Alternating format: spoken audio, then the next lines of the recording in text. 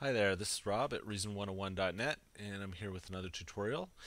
This time I'm going to discuss how to do some crossfading techniques in Thor. So let's start off by creating a Thor, and we have an initialized patch here.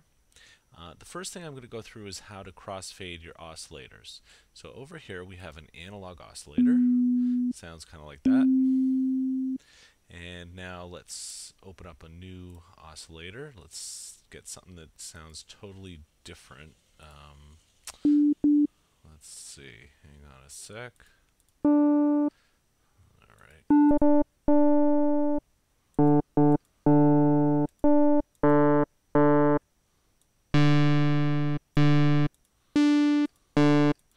Get a lot of cool sounds out of this one. Okay, so that sounds completely different here.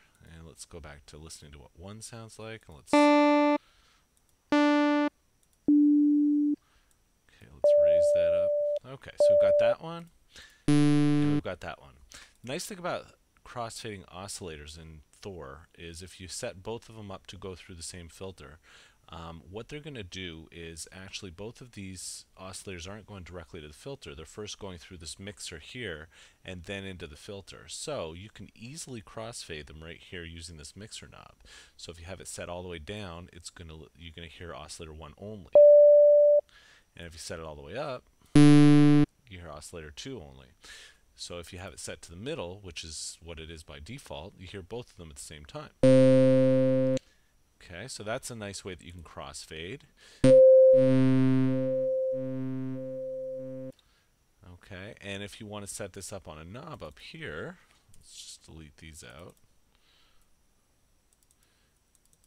The easiest way to do that is to go down here and use your modifier, your rotary 1, set the amount to 100, and set the destination to the mixer 1-2 balance.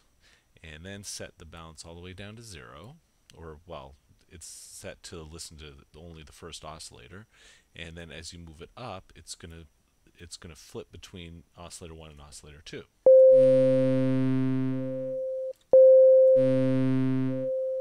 So that's a nice way that you can crossfade between two oscillators in Thor.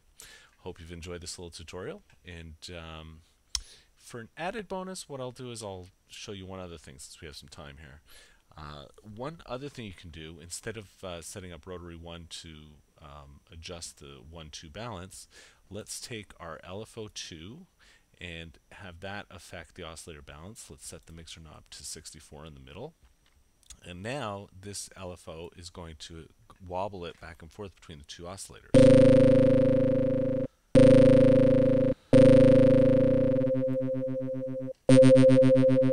You can tempo sync it.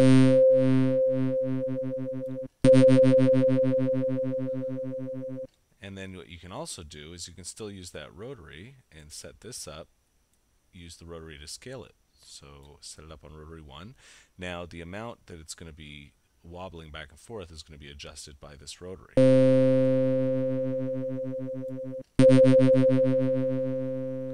So that's just a basic way that you can get some movement in your Thor patches. Hope you've enjoyed the tutorial. I'm Rob, and I will be back with more tutorials at Reason101.net. Thanks for watching.